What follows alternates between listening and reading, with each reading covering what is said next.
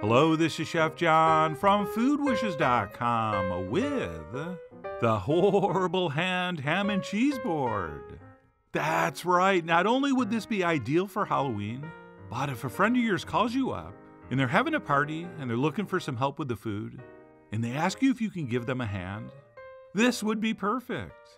Oh yeah, edible puns are the best puns. And to get started, the first thing we'll do is mix up our cheese spread, which will start with some room temperature cream cheese, to which we will add some salt, some freshly ground black pepper, plus a little bit of granulated garlic, and then of course we'll also sneak in a few shakes of cayenne. And then I'm going to finish up this relatively simple spread with some freshly chopped Italian parsley, followed by some finely chopped roasted red peppers, which of course you could fire roast yourself, which we've done many times, or like I did in this case, we'll just use something nice out of a jar. And that's it. Once everything's in there, we'll give this a mix. And if your cheese was actually at room temp, like this was supposed to be, this will mix together much faster, and you won't have to wrestle with it like I did. But anyway, once we eventually get that mixed, we'll go ahead and clean off the spoon, as well as clean up the sides of the bowl a little bit. Since what we want to do next is wrap this and pop it in the fridge so it's nice and cold when we go to use it. And then what we'll do once our cheese spread is chilling in the fridge is move on to the drawing of our hand. Although we're not going to draw it. Okay, I have no drawing skills, but I do have world-class tracing skills. So we'll place our hand on a piece of parchment or wax paper, and we'll take a pencil and trace all the way around.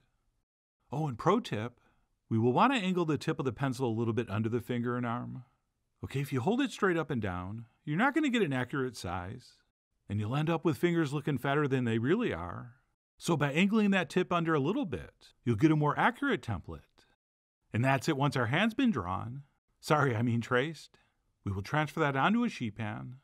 But we should probably flip it over, so we're not placing our food on those lead pencil marks. But anyway, suit yourself.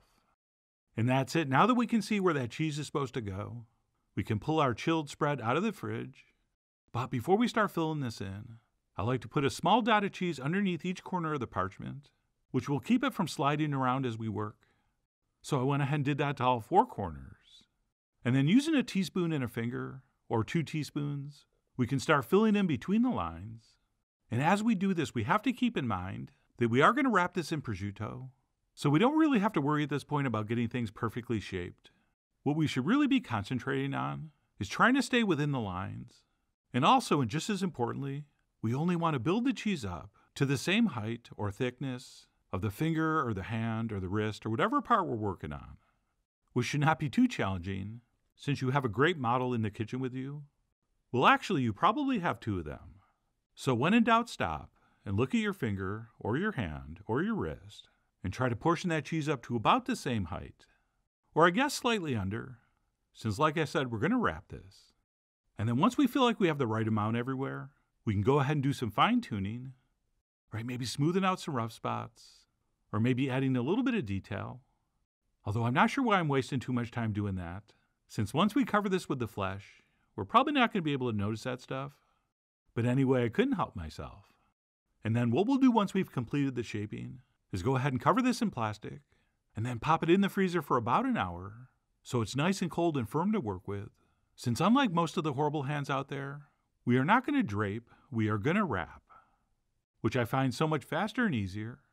And to do that, once this comes out of the freezer, we're going to need to amputate the fingers, as well as the hand from the wrist. And we are not going to be able to do this if the cheese is soft. But if you do pop it in the freezer like we did, we will be able to sever off those body parts nice and cleanly. And besides that, they're going to be much easier to work with as we wrap them with our thin slices of prosciutto, which is the next step. So we'll go ahead and take 1 thin piece for each finger, and we'll go ahead and wrap that up, ending up with any seams on the bottom. And again, don't worry about perfection at this point. Okay, once we assemble this all back together on the board, we can do some final shaping and add a few more pieces of flesh as needed.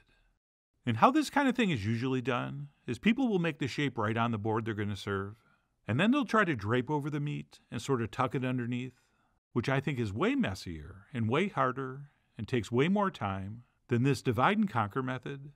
Plus, this is called a horrible hand after all, so that we get to see it with all the fingers amputated at this point. I think fits better into the whole theme. Oh, and by the way, what Irish movie does this remind you of? Anyway, once our fingers have been wrapped and our hand and wrist have been covered, we will cover this and pop it back in the freezer for another hour or so that once again it's nice and cold and firm to work with before we move on to final assembly, which is going to happen right on the board we're going to serve it. And what we'll do after unwrapping is transfer that hand portion on first. Yes, palm side down. And then once we're happy with how that's positioned, we can start attaching those fingers, sort of tucking them up under that skin coming off the top of the back of the hand. And after placing on the pinky finger, and then arranging the ring finger, I skip to the thumb, since once we have that into the proper position, I think the middle and index finger will be easier to place, and space. And again, feel free to stop anytime you need, and look at your hand for reference, in case you forget what order the fingers go, or how they should be positioned. But keep in mind, this is called a horrible hand, not a handsome hand. So a few imperfections here and there might make this even more perfect. And that's it. Once the hand's been fingered, we can attach the wrist, at which point we can take some extra pieces of prosciutto, and we can place those wherever we think they're needed. And as far as a tool for fine-tuning, I find that a small paring knife does a great job. And besides covering any of the spots we think need more flesh, and of course covering up the seams between the sections, we can also take some extra strips and add some details like tendons on the back of the hand. Oh yeah, it's been a while since I cut off someone's hand and skinned it, but I do remember some tendons. And for your average party goer, I think this would look fine if we didn't do this extra detail. So exactly how much time and effort you put into this is going to be up to you. I mean, you are after all the Russell Crowe of how far you should go. Which reminds me, you don't have to do a hand, right? You could use this exact same technique and do a foot, in which case you would be the Russell Crowes of whether you should eat toes. But having said that, I think the hand's going to be a little more interesting and probably easier to trace. But either way, like I said, we will add flesh until we're happy with how it looks. And by happy, of course, I mean horrified. Oh, and I do recommend doing this ahead of time so that your horrible hand has plenty of time to chill in the fridge. Okay, I just think the taste and texture are going to be better that way. And I'll go into more detail about that in a minute, since I did not re-chill mine before serving.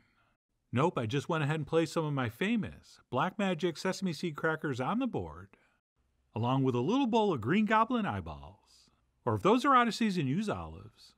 And then we'll plunge a dagger right into the back of the hand, except I don't have a dagger, so I used a cheese knife. But I forgot the blood, so I pulled the knife out and applied some to the cut. Oh, and pro tip, keep your blood in a hot sauce bottle in case the police come by to search your property. And that's it. Our horrible hand ham and cheese board is ready to enjoy. So let me go ahead and pull out the knife and cut off a piece.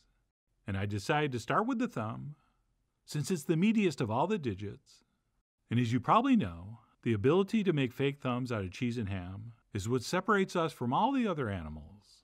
But anyway, that, my friends, was some delicious thumb. I mean really good, as in 2 thumbs up. And again, I'm pairing this with my famous Black Magic Black Sesame Seed crackers, also known as the most delicious, most addictive homemade cracker ever invented, which I'll show you how to make in an upcoming video. Oh, and as I work my way through these fingers, let me go back to something I mentioned earlier. For best results, you should make this ahead of time, so that this is thoroughly chilled and nice and firm when you serve it. If you serve this relatively warm and soft like I did, and use a really, really dull knife, alright, this cheese spreader has no edge. And if you put those two things together, you end up making this much harder to serve than it needs to be.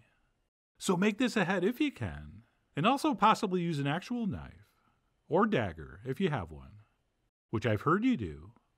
And believe me, your guests will appreciate it. And I know, not everybody's into these horror-themed Halloween foods, right? They consider them silly and unnecessarily contrived.